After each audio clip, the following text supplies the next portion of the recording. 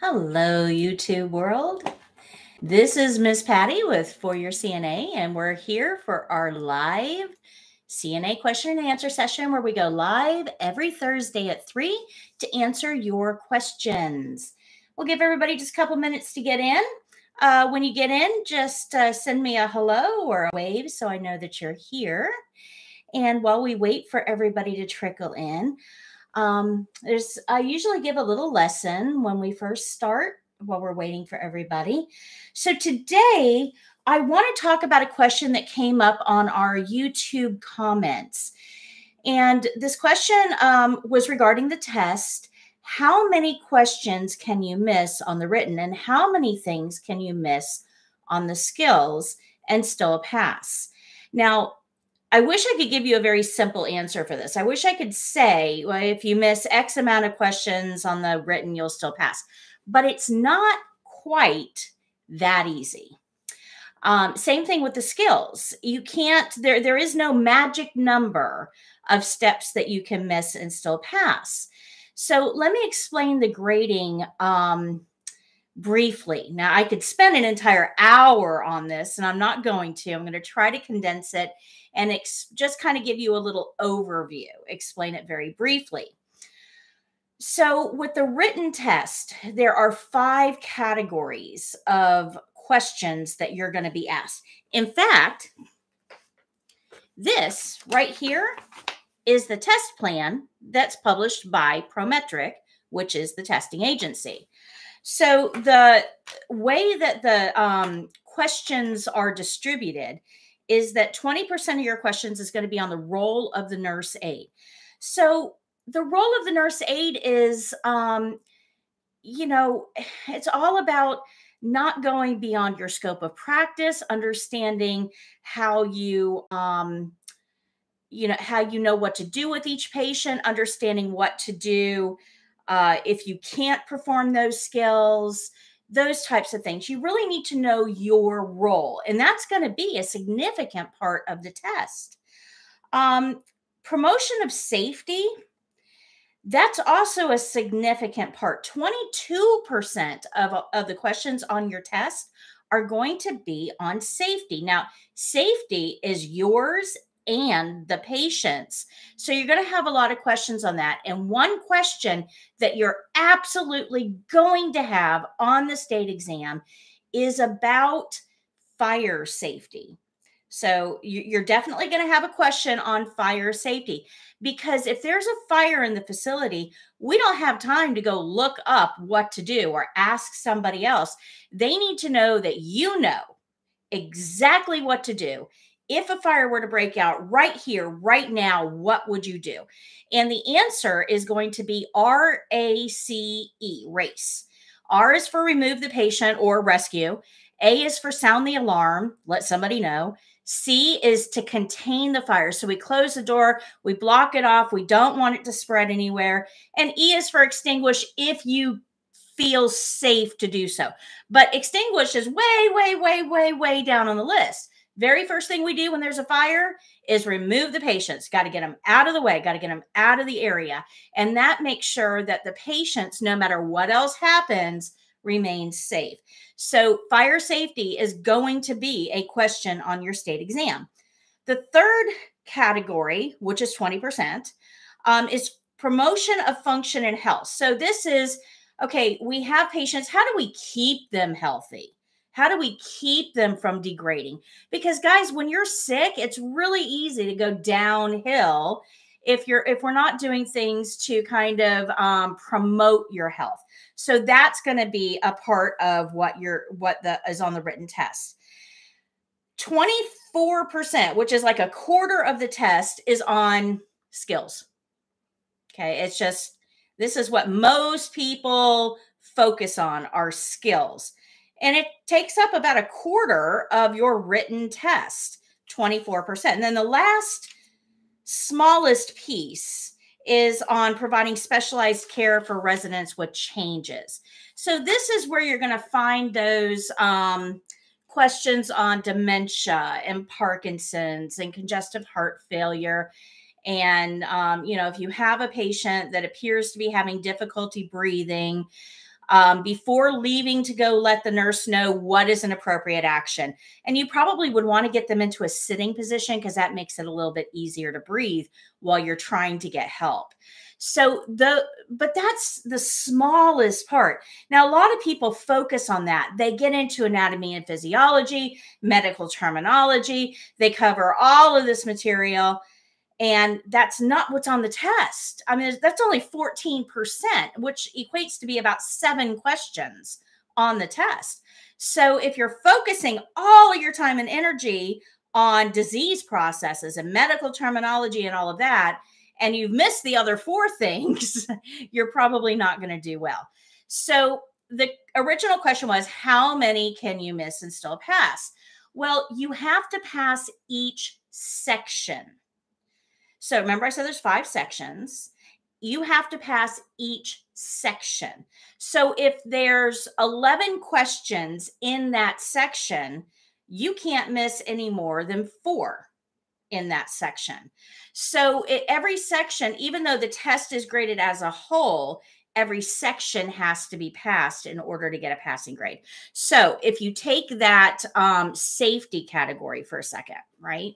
22%. Big part.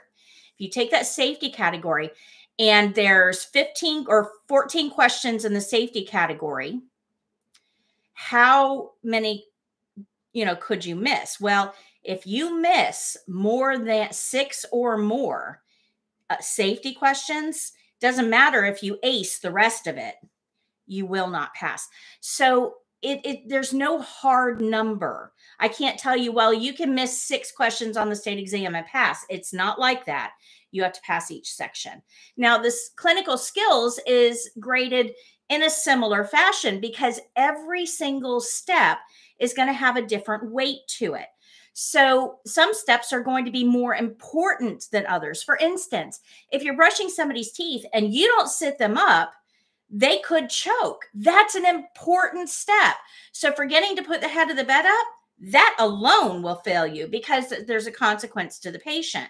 Now, if you forget to put a towel on their chest, they get some toothpaste on their clothes, it's not that critical. Nobody's died from toothpaste on their clothes. So it's not that critical. So that point would not count as much. So everything is going to be on a weighted scale. So unfortunately, I can't tell you, okay, you can miss X amount of things on the written test or X amount of things on the skills test and still pass. It's not that simple. I hope that helps you guys. So let's see who's here today. I see a lot of hellos and waves. So Ramses Theodore, hi. Voodoo. Aw, thank you, Voodoo. Voodoo says she's super awesome. Thank you. You guys make my day. I love doing this every week. Kanisha says, hey, Miss Pat, I'm nervous about taking my state exam. Kanisha, that is totally normal. You should be nervous a little bit because that'll make you practice and that'll keep you sharp. So you should be nervous a little bit, but don't sweat it too much because if you get overwhelmed, if you get overly stressed, you're probably not going to do well on the test because now you know who you're focusing on? You're focusing on you.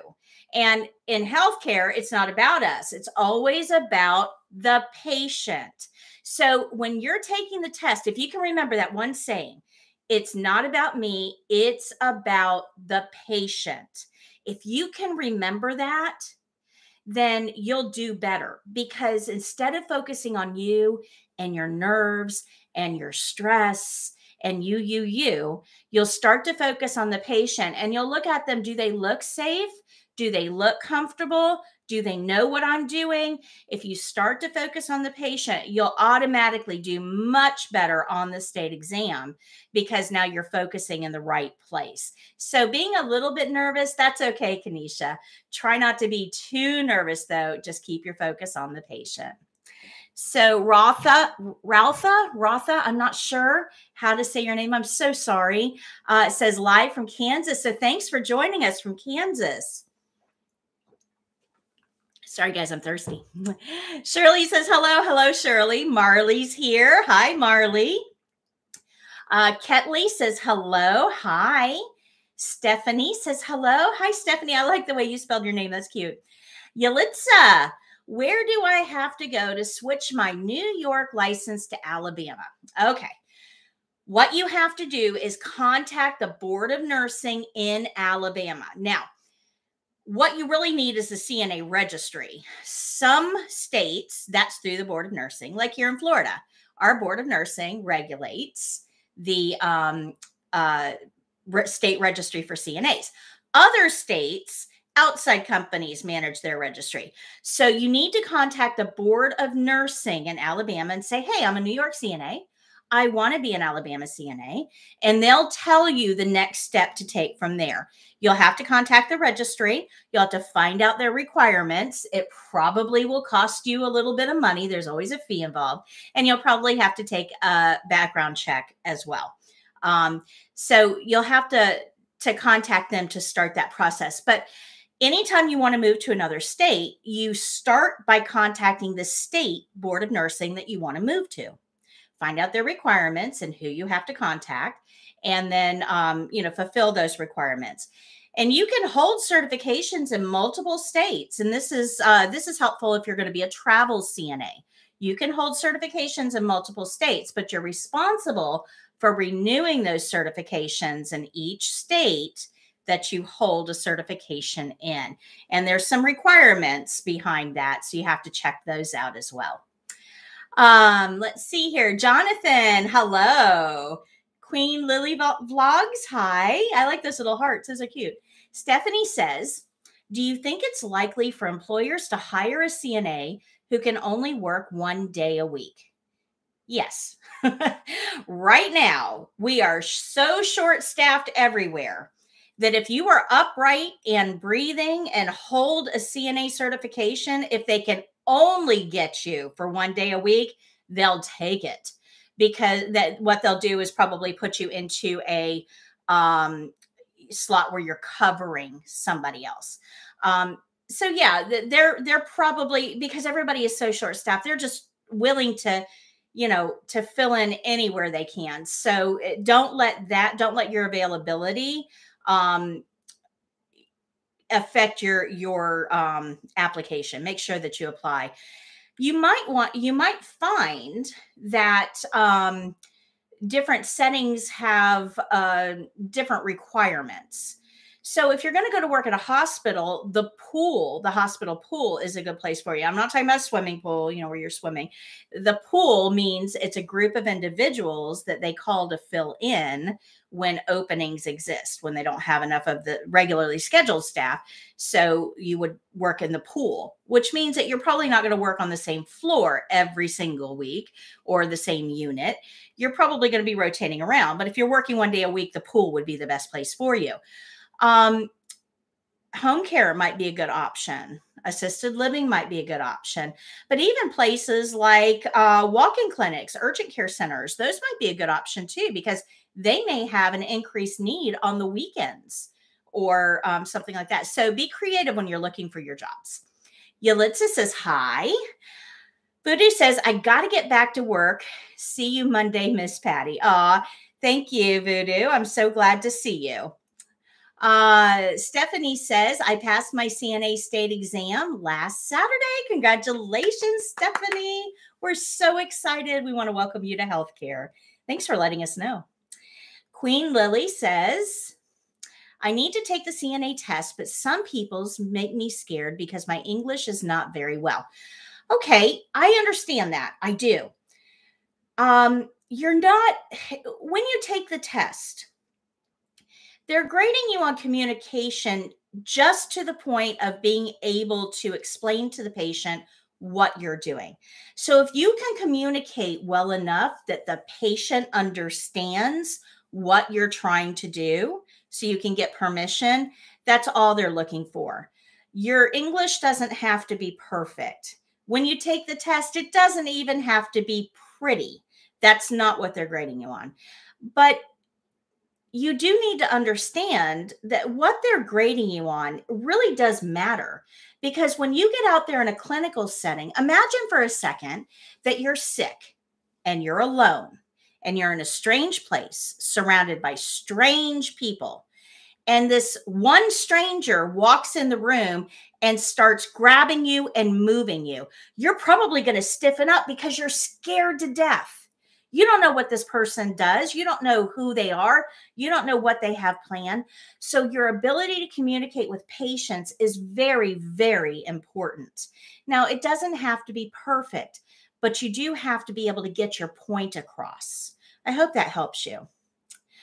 So let's see here. Jonathan, hi, Jonathan, says, Miss Patty, please, I want to know, when taking the written exam, how many questions can you miss to pass? All right, Jonathan, I actually just answered that question at the very beginning of this lesson today. So I know you just jumped in and you probably missed most of it. So go back and watch it. You'll be able to replay this. You can go back and watch it. But it's not as simple as saying you can miss, X number of questions and still pass, because there's 5 categories they're grading you on, and you have to pass every single one of those categories. You have to know your role. You have to know safety. You have to know how to promote health with your patients. You have to know skills, and you have to know how to work with residents that have changes in their condition. So all 5 of those categories are going to be important. And you're going to have to pass each one of those categories. Now, I go over that in detail earlier in the lesson, so go back and watch that and it'll help explain that. So Flo says, hello, Miss Patty. Is there a blood pressure skill on the state exam? Okay, Flo. It depends what state you're in. If you're testing in a prometric state, so there's 14 prometric states. If you're testing with prometric, blood pressure is not tested on the state exam. Other states still have blood pressure as a tested skill. So it depends on where you're at.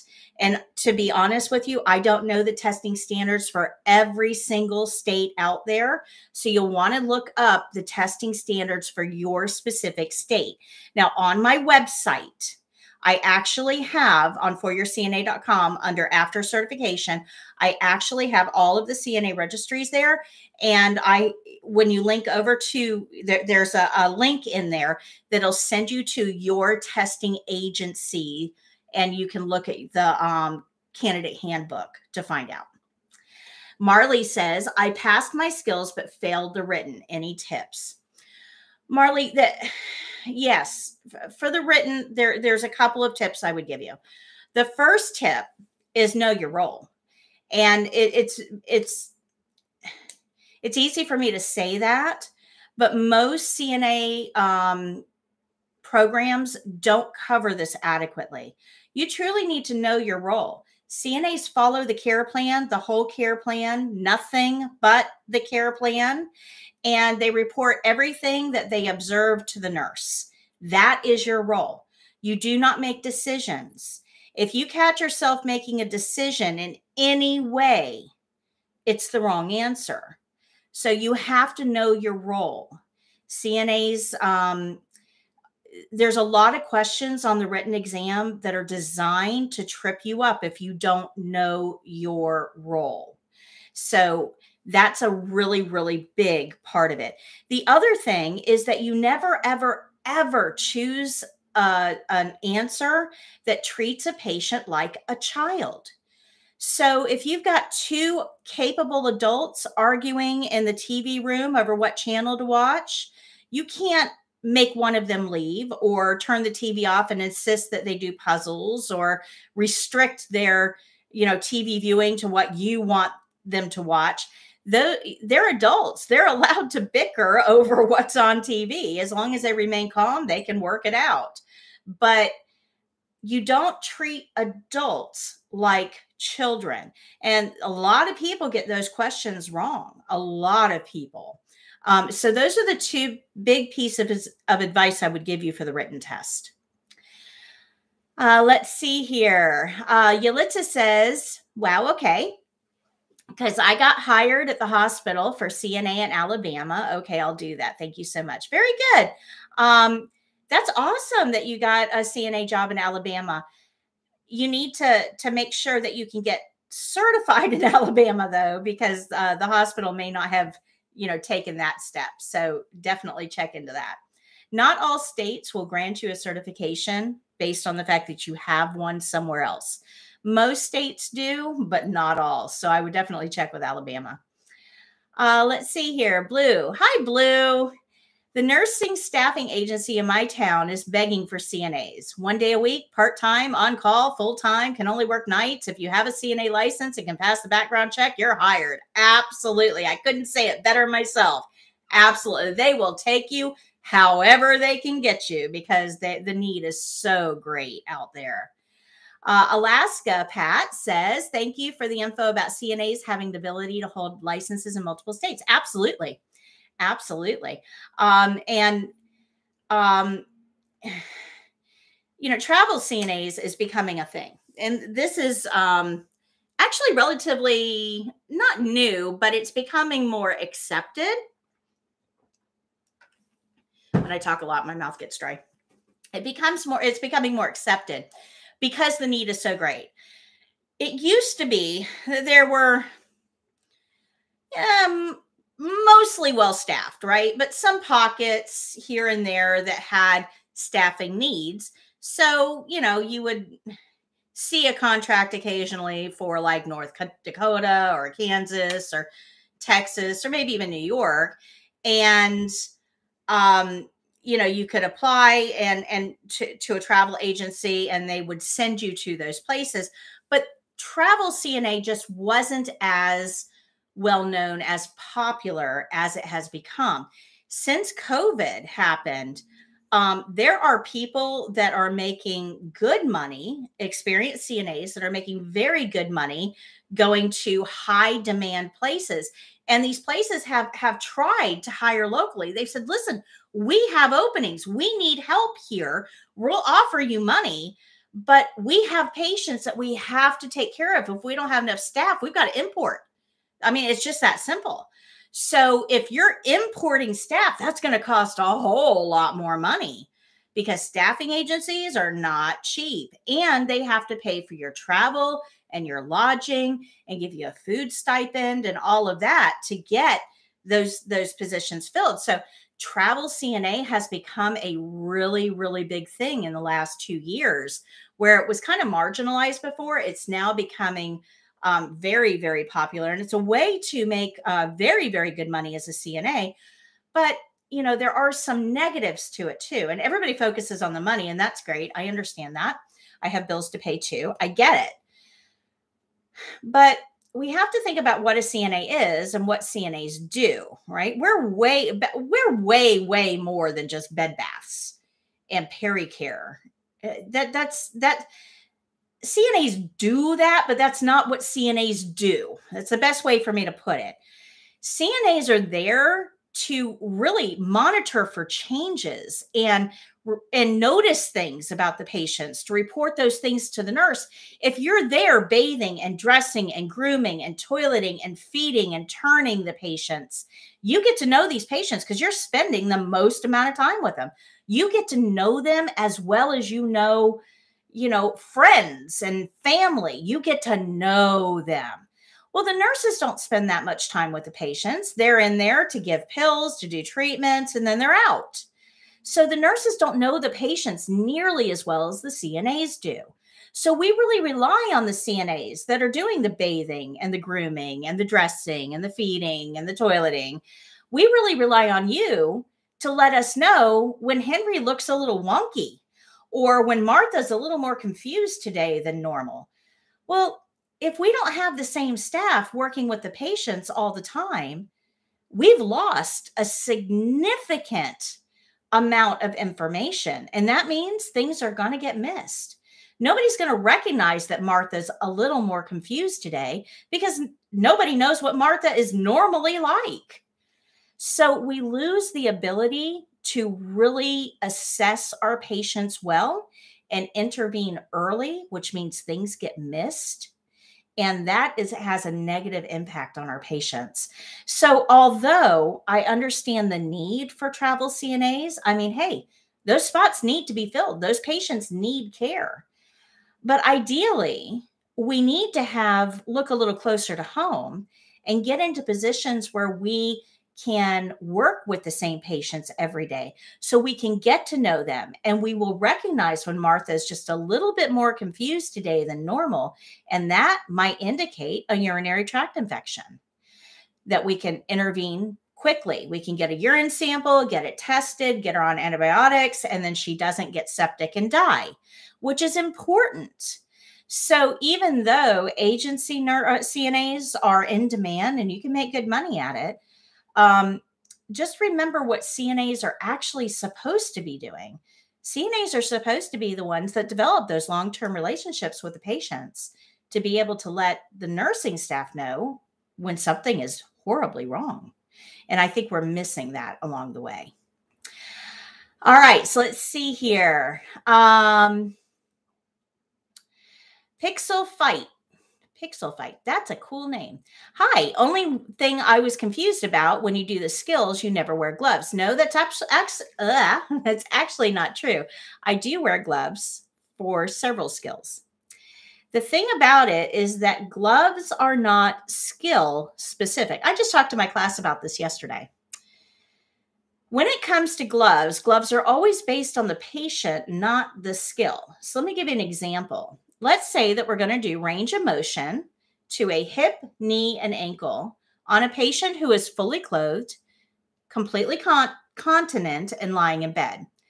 Well, I have no exposure to body fluids in that case, so I don't need gloves. I can do range of motion to a hip, knee, and ankle on somebody that is fully clothed and continent without gloves. I'll wash my hands before, I'll wash my hands after, but I don't need gloves to do the skill. Now, same skill, range of motion, hip, knee, and ankle, but I'm going to do this on a patient who is only wearing a hospital gown, no undergarments, and is incontinent. Now, my risk of encountering body fluids is high, so I would need gloves. So it's not based on the skill. It's based on the patient you're going to do the skill on. Now, for my videos that you see online, those are testing scenarios. So I'm demonstrating this on a testing student in a testing environment. So this person is fully dressed and holding on to all of their own body fluids for the majority of the skills. So gloves are not necessary. Some skills that I'm demonstrating on the videos have exposure to body fluids or personal skin. And in those skills, you will see me wearing gloves. Skills like mouth care and denture care, peri-care, partial bed bath, catheter care, bedpan, trying to think of what else, emptying the drainage bag. All those skills you will see me wearing gloves for. I hope that helps. I have a whole video on my website. If you go to foryourcna.com, click on training in the top menu and then animated lessons, go watch the lesson on gloves, puzzle it out glove rules, and that'll help explain that to you. Blue says, if you need to take the test in your native language, Prometric is good about that, but you need to give them enough notice to get an interpreter. Okay, so let me talk about that for a second, Blue. Prometric testing is only the written test. So I'm going to talk about the written first, is only given in 2 languages, English and Spanish. That's it. Those are the only 2 languages that is authorized for Prometric CNA written test. So Creole is not eligible for, you can't have the test translated into Creole for the written test. The skills must be completed in English. There is no wiggle room there. Must be completed in English. And that is a testing, that is a Board of Nursing testing requirement. So let's see here, Alaska. But one thing that you can do though, Queen, is that you can, one of the things when you're signing up for the test, you can get earphones and the computer can actually read the question to you. Now, it'll either be read in English or Spanish, whichever language you wish.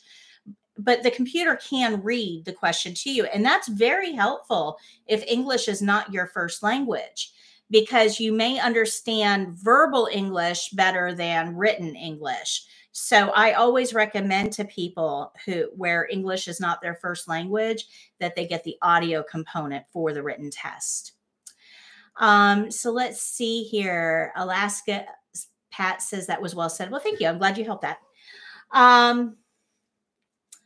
So Queen says, Blue Jedi, thanks, but I don't think so. If I can take it in Creole, it's very difficult.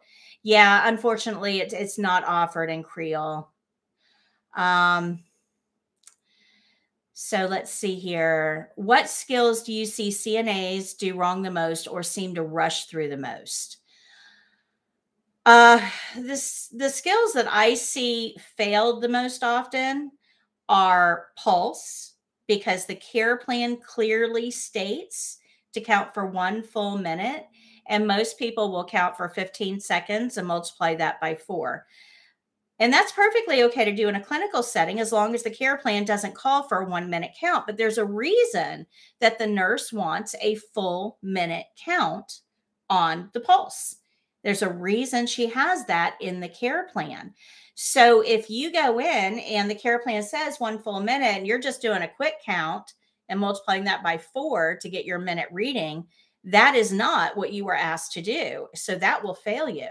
So pulse is a very frequently failed skill on the state exam. Another skill that's failed somewhat often is bedpan, because people don't put the head of the bed up and women cannot pee uphill. So putting the head of the bed up is actually a very important step. Emptying the drainage bag is also a commonly failed skill because people contaminate the emptying port.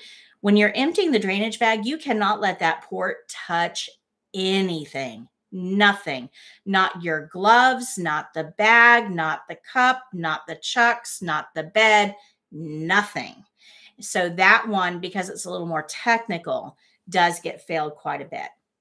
Another one that I do see failed somewhat frequently is transferring from bed to wheelchair, because they either don't put shoes on the patient, or they don't use a gait belt, or the wheelchair isn't locked when they go to put them in. So I see those failed quite a bit. And I cover all of that in my training. If you go watch my classroom lectures on these, you'll see I address every single one of those and why they're important to pay attention to. Melissa says, good day, Nurse Patty and everyone. Well, good day.